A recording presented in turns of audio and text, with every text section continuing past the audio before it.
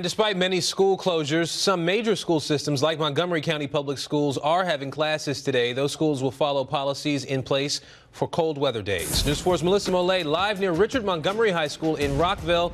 Melissa, how are we doing? Absolutely freezing. I don't know. My face is so cold I can't even feel it. Up top I have 5 layers on my legs there, and I have 4, and on my feet I have 3, in case you're wondering. A little bit of math this morning for those kids who are going to school. And take a look at some of these cold weather procedures for MCPS. Of course, we're talking about no fire drills, we're talking about no recess, and of course, no outdoor PE activities or anything like that. Now, I want to show you something that I've been keeping an eye on for you out here this morning. This is a thermometer my lovely neighbor down the street here in Rockville, Ray, gave me, just to kind of show you guys what we're dealing with inside and out. Now, I have to tell you, 2 degrees outside here right now in Rockville.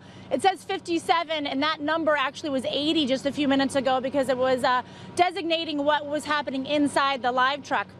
We have a little monitor outside and then this one inside. So quite a difference. Miami in the live truck and then Rockville, unfortunately, outside. Also have to show you, take a look at this.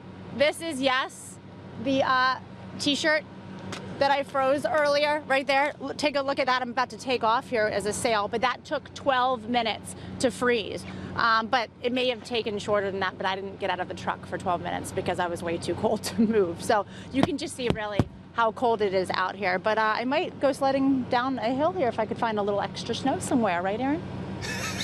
She's getting delirious. She's freezing t-shirts and everything. All right, Melissa, get back in the truck, please. We'll check back in with you a little bit later. It only took 12 minutes. I said 20. All right, well.